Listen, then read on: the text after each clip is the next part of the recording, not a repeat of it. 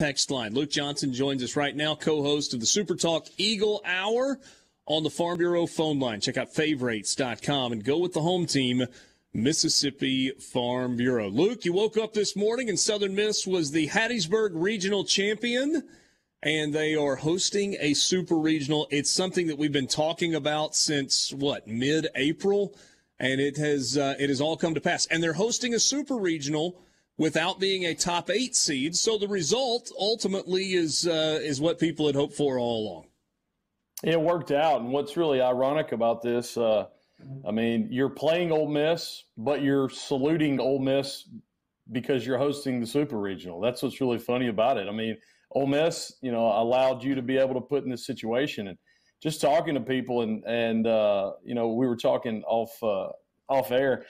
How in the world did we arrive here? The NCAA putting Ole Miss in as one of the last teams, sticking them in Coral Gables, and we all talked about it. I mean, so many options out of this with Jay Johnson against Arizona or, Bianco against Barry.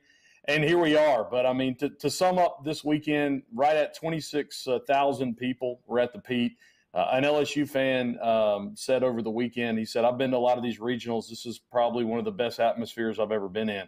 And to see Southern Miss, dogpile yesterday and then run out to the Rowdy Roost and climb the wall, I mean, it was just the culmination of a roller coaster season that you thought you're on top of the world, and then you get gut punch because Saturday night, guys, in a lot of ways was what Southern Miss got hit with after that 15-win streak. They had to bounce back, and they won 3 games in less than 27 hours. It was pretty remarkable.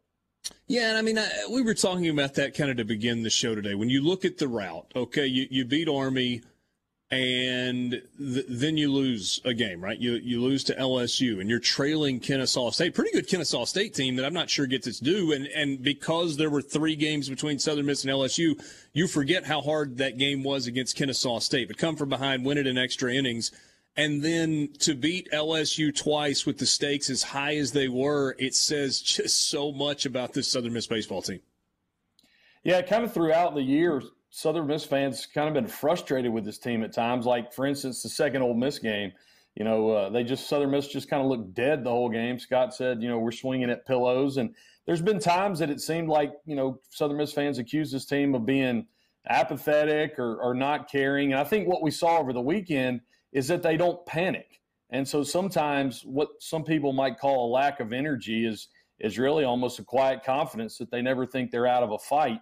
And, to do what they did on Sunday, and before you even talk about the Storm performance, Hunter Riggins gave you 117 pitches in 9 innings.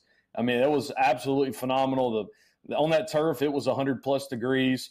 And you get the win in extra innings. And they didn't push that second game back at all. That first game was 4.5 hours or so, maybe a little longer. And they had a quick turnaround and come back and beat LSU. It was just pretty remarkable.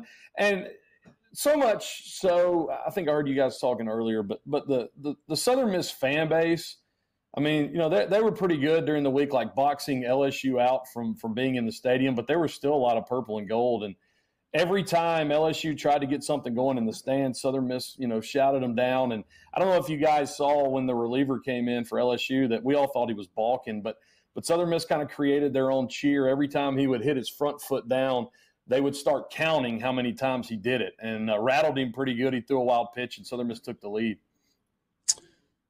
So I'm painting with a broad brush here, right? Because we know that when you do that, there are exceptions to the rule. Like, you and I get along. I think the world of Scott Berry. Scott Berry and Mike Bianco get along. But there are a lot of people that would say, generally speaking, Southern Miss fans have a bit of a disdain for Ole Miss. Ole Miss fans, whatever. Again, we all live in the same state. A lot of it's in fun. The only reason I bring that up is because of, I think that is in contrast to the way that these two baseball programs, coaches and players, view each other. Kind of based on what we've seen for a lot of years. We know there's a ton of respect between Mike Bianco and Scott Berry.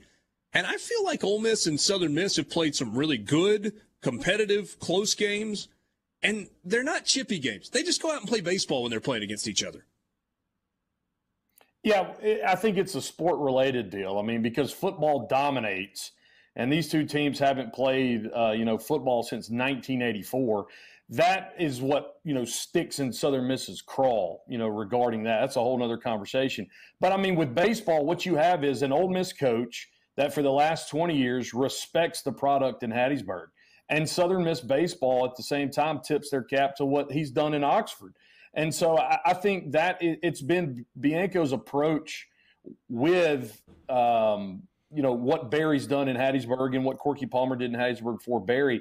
And I think that's why there's a little less edge. Let me just tell you this. After what Southern Miss fans dealt with LSU fans this weekend, I'm not sure they're going to say that much bad about anybody else in this state because LSU, it was terrible. I mean, it was USM security was finding LSU fans like jumping the fences. And I mean, it was just crazy. So I think a lot of it is, as you said, there's a mutual respect that's been shown from Oxford to Hattiesburg and Hattiesburg back to Oxford in baseball. Yeah. What's the ticket situation going to be? I mean, we know that kind of like it was this weekend, it's going to be capped at about 5,500. Obviously, Southern Miss is going to buy every ticket that they possibly can.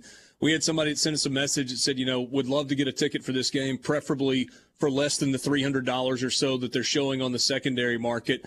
There will be more Ole Miss fans than there were LSU fans simply because the visiting team gets more tickets in a super regional than you do in a regional setting. What's it going to look like? So some of the stuff that I've seen, I think in the regional, you said it last week, I think it's 200 allotted tickets. I saw 300 allotted today. What Southern Miss did is they're actually going to reserve not only the chairbacks, but they're going to reserve the general admission, like bleacher seating as well. And so they've divided kind of those up and then in a standing room only. So basically, if you are an Eagle Club member at a certain level, you can request tickets. Doesn't mean you get them. But, I mean, so they're going to take care of season ticket holders. I'm pretty sure of that.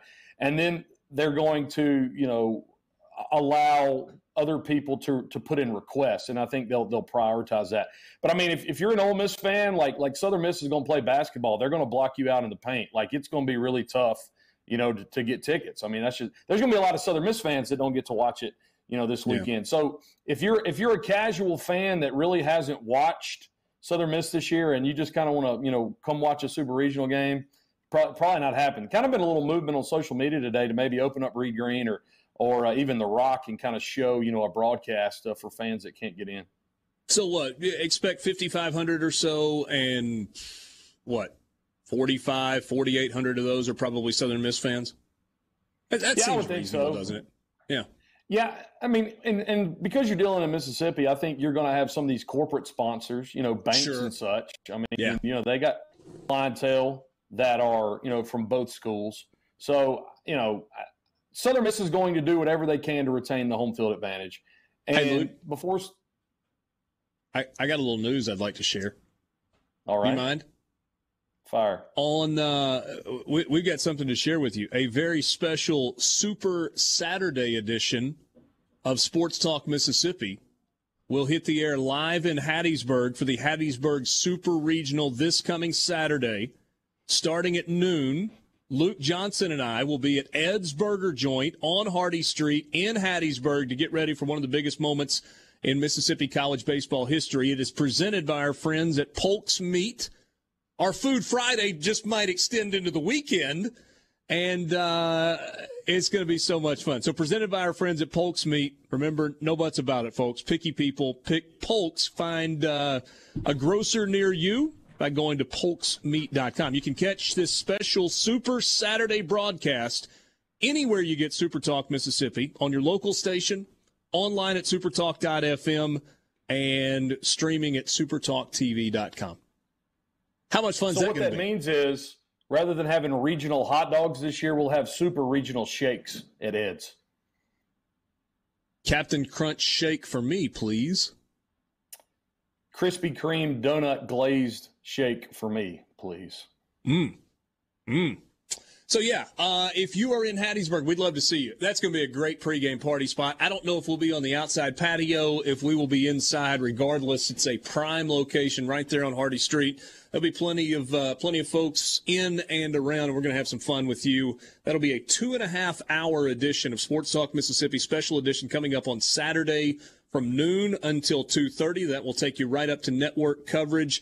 We're going to have plenty more time to break down the matchup this weekend, Luke, when Ole Miss rolls into Hattiesburg for a super regional against Southern Miss.